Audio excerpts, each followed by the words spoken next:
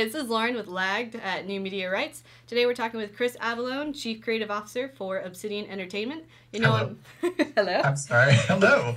You'll know him best for his work on Fallout 2, Fallout New Vegas, and Star Wars KOTOR 2, and now Wasteland 2, among many, many others. Thanks for talking with us today, Chris. Thank you very much, Lauren. And yes, I have worked on a great many RPGs, which makes me very, very old, but that's okay because I'm still working in RPGs.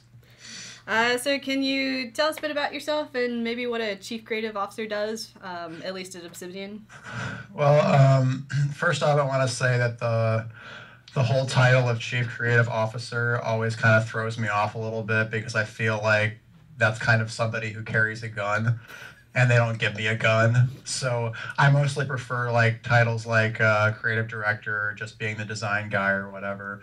Um, at Obsidian, that means a lot of things. It usually involves just being a part of the design process of the studio, not necessarily being the guy who's in charge of doing like the vision for each product, but sort of helping people at the studio realize the vision for their products.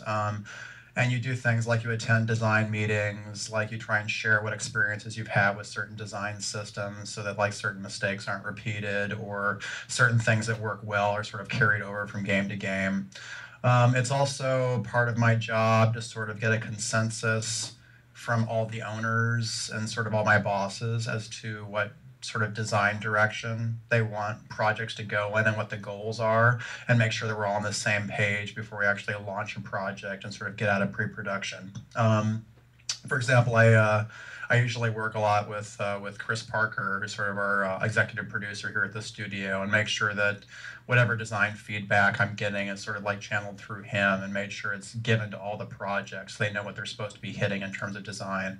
And then like you do a lot of other stuff like establishing expectations for each position. Like here's what a systems lead should be responsible for on every project of the studio. Like if you're ever in doubt, like here's a list of things that you should start with and how to approach system design and how you should be leading your systems team. I help out with the design hiring for the studio, like setting up design tests for candidates. And I also help out a lot with the pitch process.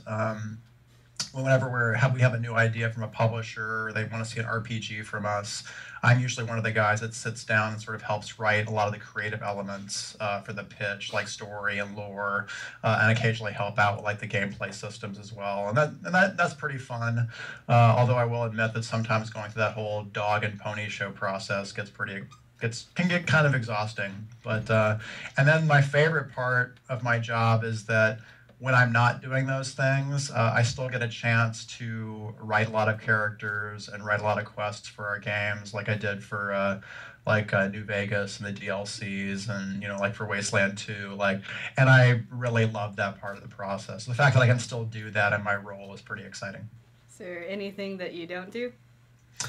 I don't do a lot with budgets. Okay. Although I read schedules and I'm aware of what tasks are out there, I'm not usually the one that establishes those. I don't have Fergus is our CEO. I don't have Fergus's rather unpleasant job of having to negotiate contracts, which I don't understand why he doesn't blow his brains out like every other day or every day. But man, that guy has the patience of a saint. 'Cause I don't know if I could handle all that stuff.